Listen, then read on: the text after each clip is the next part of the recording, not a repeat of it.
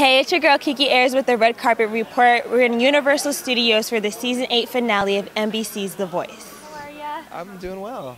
Sum up this experience for you. The ups, the downs, just your experience being on The Voice. You know what? It's been an incredibly positive experience. Going into this, I had never even seen the show, so I wasn't sure what it was going to be like.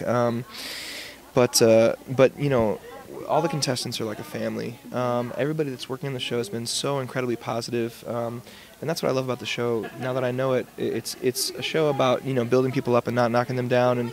And in my mind, that's like the best thing about it. I've learned so much from all the other contestants, from the coaches, from our incredible vocal coach Trelawney.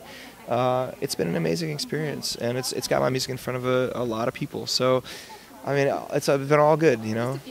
Just no big deal, no big deal. No, it's really been amazing, and I'm grateful to all the people at home that have supported me throughout this thing, and grateful to my family and to all my friends and community. It's been amazing. What's the most memorable experience for the season? Man, there's been so many. You know, I think for me, honestly, to be playing one of my songs on the show was huge for me, because I'm a songwriter. That's what I do. That's what I've done for years and years. And I've been here on this singing competition show doing other people's songs, and so to bring that into the fold, to take one of my own songs and present it on the show in front of all these people, it really means the world to me. It's a really huge thing for me, and I'm really proud of the show for embracing original music. Going into tomorrow, do you have anything, like, what's your preparation like, or are you just going to try and keep a clear mind? Oh, there's no preparation. The pressure's totally off now. I'm going to go back to the hotel and have some dinner with my family. Tomorrow is going to be the top 20s back. There's some of my best friends. We're going to hang out. It's going to be a party. It's going to be really, really fun. It's like a celebration show, really. You know, I don't honestly, I feel like I've already won a million times over. This whole experience has been amazing. So, pressure's off. We're just going to have a good time with it. Would winning feel more like a shock, or more like you earned it and you knew it was going to happen? I would be totally shocked. Yeah, but I'll tell you this. You know, I would be shocked if I won. But you know, stranger things have happened. Adam has been amazing. Has been really pushing it, and I feel really proud of the way things went tonight. So you know, nothing is set in stone at all. But I will say that I'm really happy for where things are laying right now, and I'm just happy to be in the Final Four. It's been an incredible ride.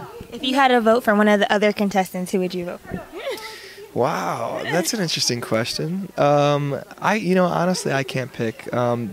The three of them are so talented and so diverse. They're talented in so many different ways. I mean, Corinne has just like this old soul in her. Her voice is incredible. It's fierce.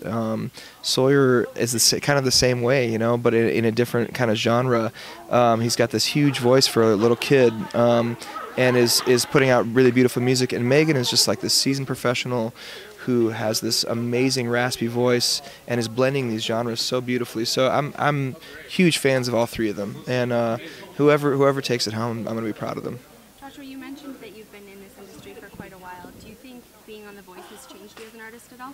Yeah, absolutely. You know, the biggest way is spending all the time focusing on my voice as an instrument. I was always the guy in the band that sang because nobody else wanted to. It was like a utility singer, and I saw myself as a songwriter first, and instrumentalist second, and then a singer third. And so to come out here and to look at my voice like an instrument, and have Trelawney here, the vocal coach, to like really push that, doing warm-ups and scales and working on my voice, I'm like 100 times the singer I was, you know, before I came out here, and that to me is worth everything. I mean, it's been amazing. Have you put any thought into, after The Voice, would you want to take a break with the fam, or heading straight into making an album? No, I've thought a lot about it. I'm already writing songs about the experience, kind of, and I mean, it's definitely been an inspiring experience in a lot of ways.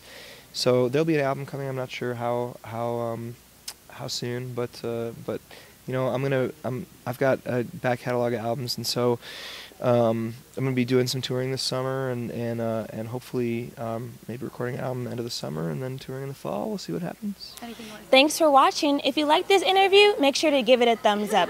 Also subscribe for more of our interviews, and leave a comment in the section below letting us know who your favorite contestant was this season.